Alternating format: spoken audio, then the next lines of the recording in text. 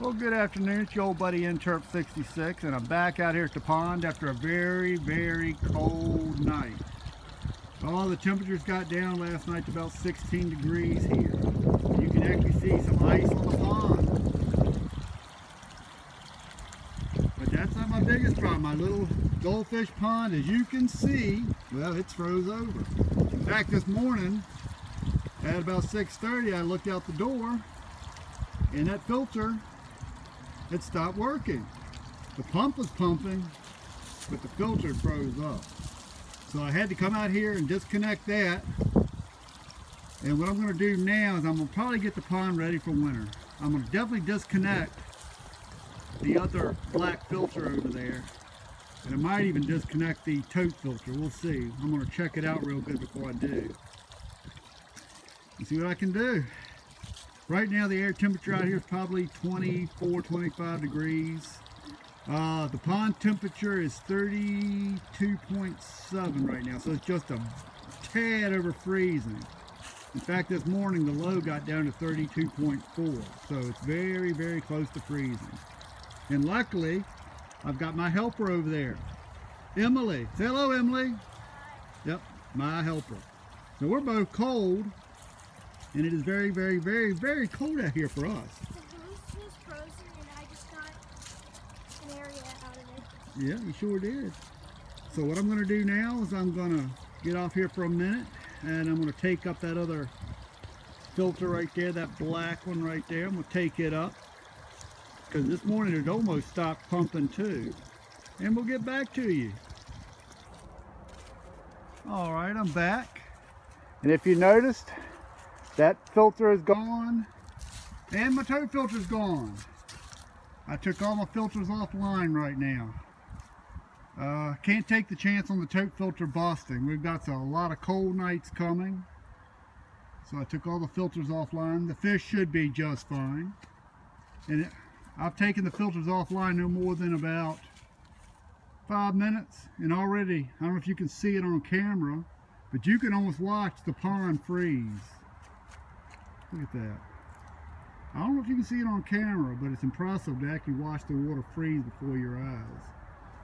But what I'm going to do, I couldn't clean the filters today, but when we get a little bit of warm weather, just a little bit, enough so my water hose isn't frozen, I'm going to clean all the filters, make sure they're working in good order, and I'll put them back when we get a little bit of warm weather.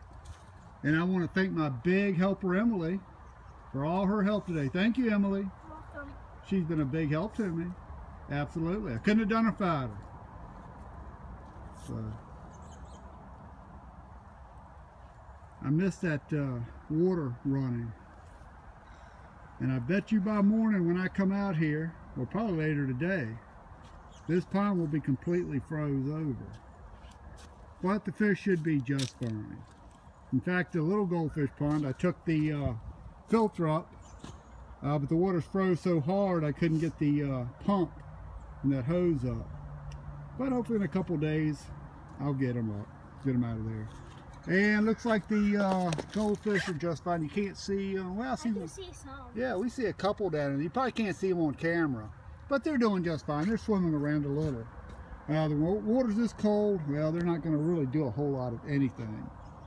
The air temperature out here right now is probably 26 degrees with a little bit of wind blowing, and the pond's probably by now about 32.5, 32.6, something like that. So it is getting colder by the minute. And of course you can sit there and almost watch the pond freeze before your eyes. So what we're going to do now is me and Emily, my big helper, are going to go in the house, start a fire in the fireplace, and get warm.